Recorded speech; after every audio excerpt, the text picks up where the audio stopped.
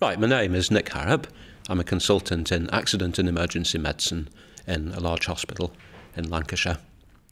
Well, health informatics is the interaction between people and information systems in healthcare. People have knowledge and the information systems contain data. And the data are very important for the decisions that people make in terms of their own health, in terms of the way they judge professionals in the departments they work in, and in terms of how politicians, decision makers, policy makers allocate resources. The people side of it is that information systems can seriously interfere with the quality of work and therefore with the quality of patient experience if they're not configured correctly. And if they're well designed, they can enhance people's work.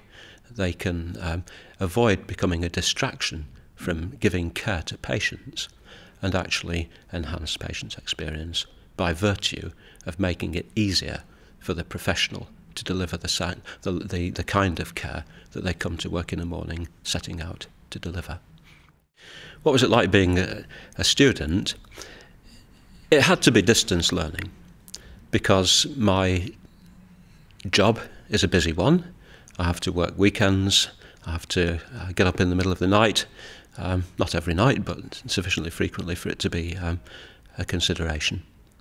And I have to keep on top of the basic medical developments in my speciality. So I need a way of studying that is flexible around my day job, and this is what distance learning offered. It meant that I could adjust my study routine and schedule.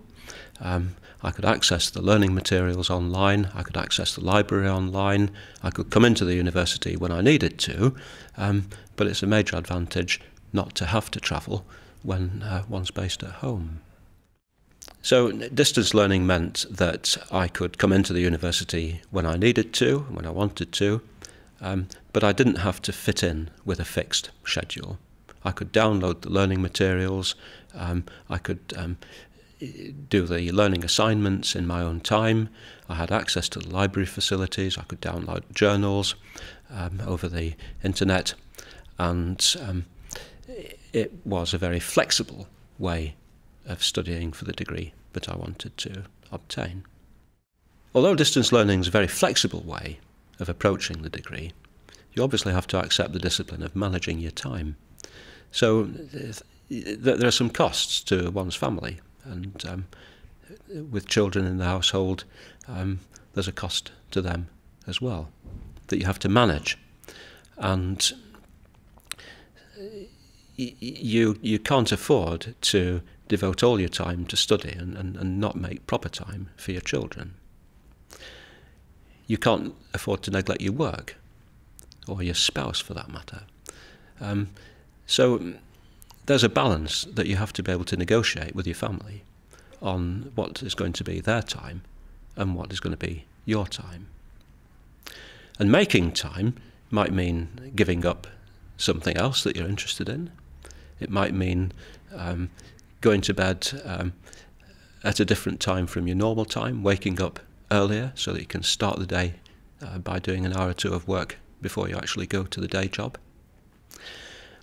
How you do it, obviously, is a matter for the individual person in their own circumstances, but I found myself waking up in the middle of the night thinking about whatever it might be, and then deciding that if I wasn't going to go back to sleep, I could use the time profitably by getting up and doing some more work. I could set the alarm early and get up and start writing before breakfast. I might defer going to bed until I'd got through the next couple of hundred words that I wanted to get down in a sensible form on paper. Any student embarking on new territory needs the support and feedback from a knowledgeable tutor. And even more so with distance learning, because you spend so much time by yourself. So what were the tutors at UCLan like? Well, firstly, they were knowledgeable about health, and in combination with being knowledgeable about informatics as well. So their experience was grounded. They were down-to-earth people who had their feet firmly in the area where I work.